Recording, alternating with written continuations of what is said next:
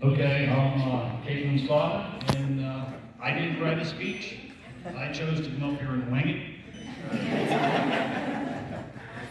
Yes, Caitlin was born early, and she was a handful at the beginning, and then she fell in her toy box.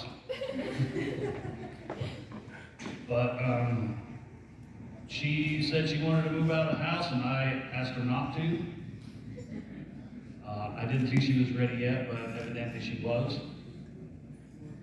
And her other boyfriends were kind of dinglings. And when I first met Sturge, I thought, oh no, here we go again. But then once I got to know him, he was a very good guy.